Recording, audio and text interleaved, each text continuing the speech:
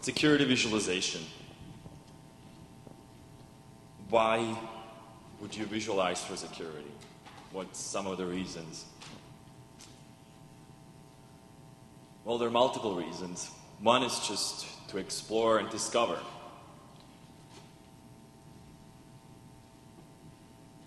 Sometimes these visualizations are going to answer questions. Other times they will bring up new questions. If you look at this graph, you probably have a lot of questions. They help you making decisions. They give you a situational overview of what's going on.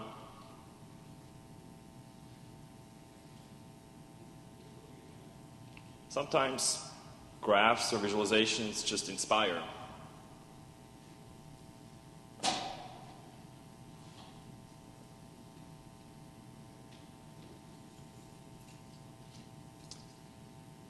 And sometimes they're just fun.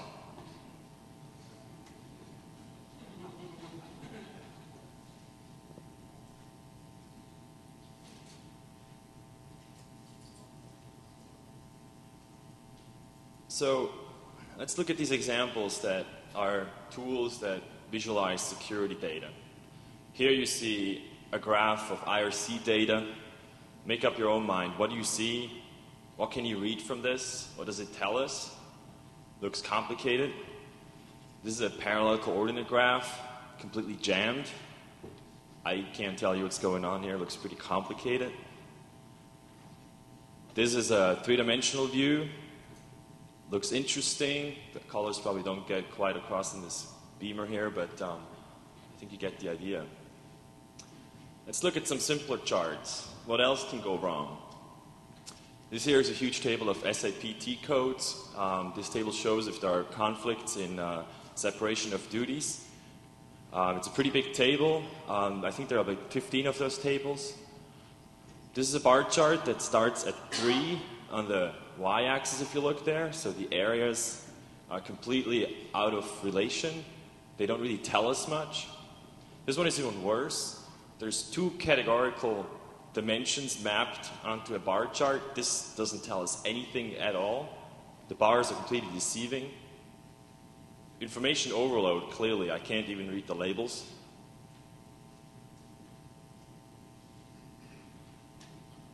Well, 3D is probably the answer, right?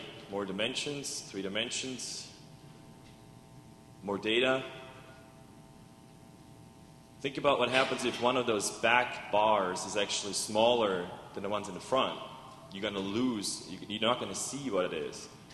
So 3D is not always the solution. This one here, I might see some trend on the left side with all these data points, but there's occlusion happening here. The labels start overlapping. I can't really read what the values are. So probably not the solution. Everybody loves pie charts. Some people go over the top with pie charts, stacked pie charts. It takes you a while to read this, probably.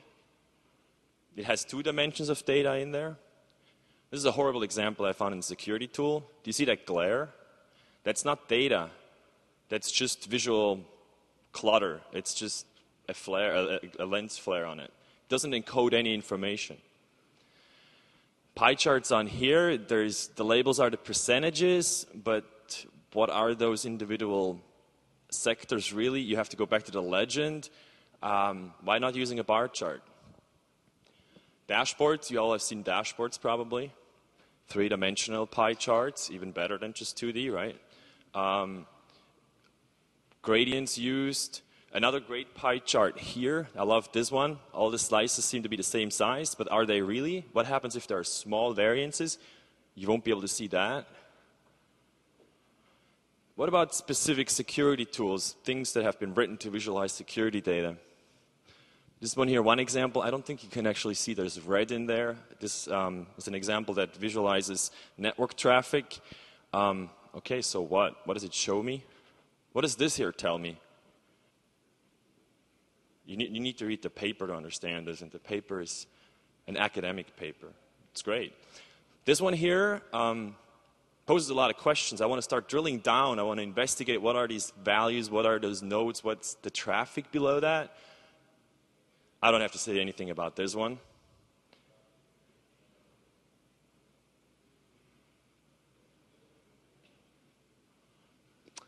Here, a three-dimensional example. Network topology is mapped. Can you show me the trends? Here, a nicely rendered US map or America's map. What are those bars in the back on the horizon? I don't even know where they're located. Well, maybe adding some lines that connect all the different locations. What happens if there's a lot of traffic? Are you going to see the map even? Here's made /.news, GL tail. I looked at it, it looks great visually, but my question was, so what? What does it show me? So let's look at the New York Times. A lot of you probably read some newspaper, the New York Times. If you look through some of the charts, they're simple. They have legends. There's a lot of text in there. You can read what's going on. Here's another example of a line chart with a lot of descriptions, what's actually shown. There are labels on the axes. Here, they use two charts to show a certain property or go into details of one of those bars on the left-hand side to give you more detail. This is just a table with some bar charts in them, not pie charts, bars. You can actually compare these things.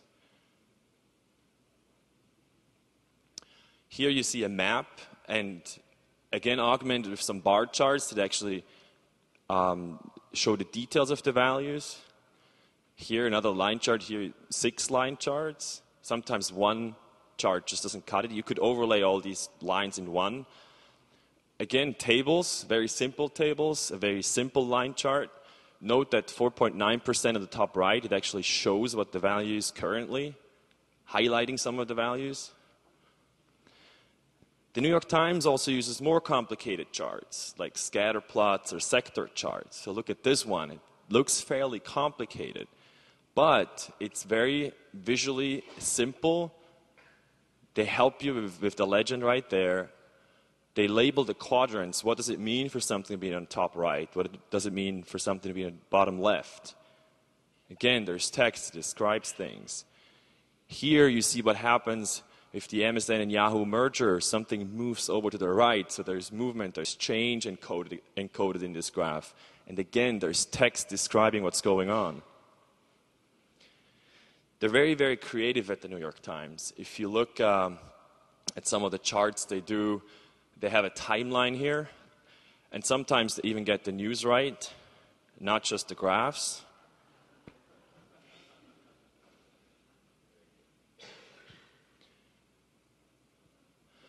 This one, very creative. They map the words that different politicians were using during their speeches. Here, Democrats versus Republicans. The circles, the size encodes how many times this word was mentioned in a speech. Very creative. Another example here, where they break it down by people. On the bottom, you see a summary of all the terms mentioned. Again, in the table, you encode with different bubble sizes, so you see right away what was the most used word, what's the distribution among the people of these words. Or here, maps. They use a lot of maps. There's a lot of information you can encode. But again, there is a legend for this. You can't see it right now. But then also, there's annotations. What is this area here about? There's text that describes what's going on.